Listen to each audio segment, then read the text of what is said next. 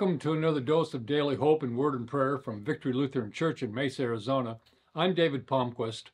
As I begin, remember to hit the like button or subscribe to our channel so more people have a chance to see our daily hopes. And you're welcome to make public comments in the comment line below. So why do we always confess our sins? Lent is the season that we kind of talk about and emphasize repentance and confessing our sins more than any other time of the year. So it may feel like a season of sadness. And most of us probably like to think more positive thoughts and be surrounded by positive people.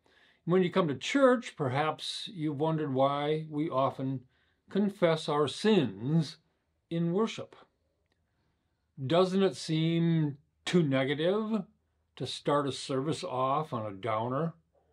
And maybe it is really tough to have the whole season of Lent talk about it so much. Luke 7:37 and 38 speaks of a worship service that began this way. A woman who lived a sinful life learned that Jesus was eating at the Pharisee's house. She began to wet his feet with her tears, then she wiped them with her hair, kissed them, and poured perfume on them. Now, this was not a downer. These were good tears. These were cleansing tears.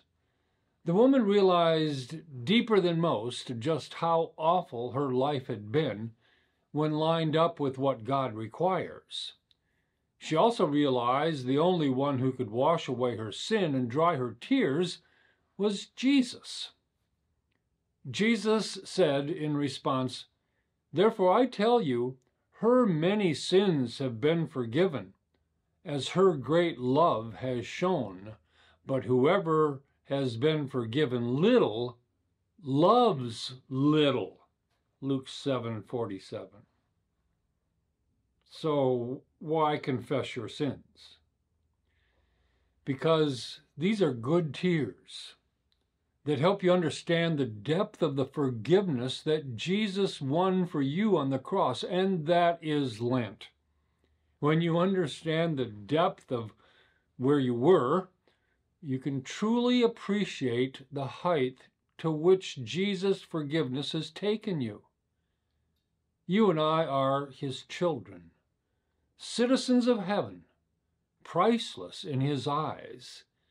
We can love much now because we understand how much we have been loved. Join me in a word of prayer. Heavenly Father, we want to thank you for your blessings and your message of love through Jesus. Help us be contrite and help us repent, confess our sins constantly to show you that you do love us and we believe it. Help us then to love you all the more and share that love with others. In Jesus' name we pray. Amen. So thanks for joining us today for Daily Hope from God's Word. And always remember what God told Israel: "Do not fear, for I have redeemed you. I have summoned you by name. You are mine."